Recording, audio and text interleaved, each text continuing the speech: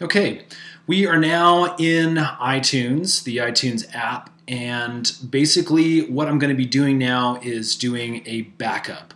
So the first time you actually plug in your phone to your computer, it'll ask you to verify the phone as a trusted device, and you can just go on your phone and click OK. And once you're into your iTunes, it'll probably look something like this. Basically, you'll have your first page, and it'll have kind of all of your the normal songs and videos and things like that you can download.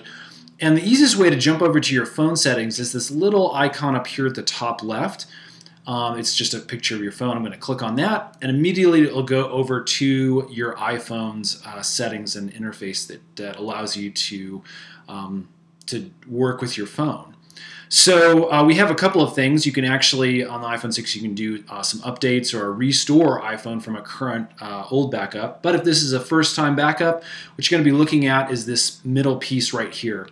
Now, you can either back up to the iCloud if you have an iCloud subscription with a lot of storage, or what I like to do is just back up to this specific computer. So you make sure that little dot is checked, and then we're going to come over here and we're going to do a backup by just clicking on the backup now.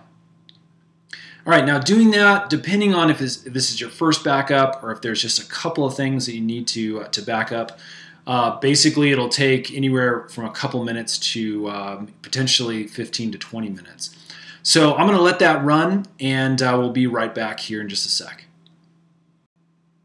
Okay, so that was a first-time backup for me with this specific phone, and basically it took roughly 7 or 8 minutes to do. You can see that the latest backup was completed today at 12:50 p.m. to this computer. That is basically it. All of the now, if I wanted to come back in and restore that specific backup, you basically go through this exact same process, except that this button, this Restore Backup option, will now be available for you. Okay, folks, I really hope that has helped. Again, just a quick tutorial on how to back up your iPhone to your computer using iTunes. Stay tuned, hit that subscribe button. We're going to have a lot more tips, tricks, tutorials coming up soon. Thanks for watching.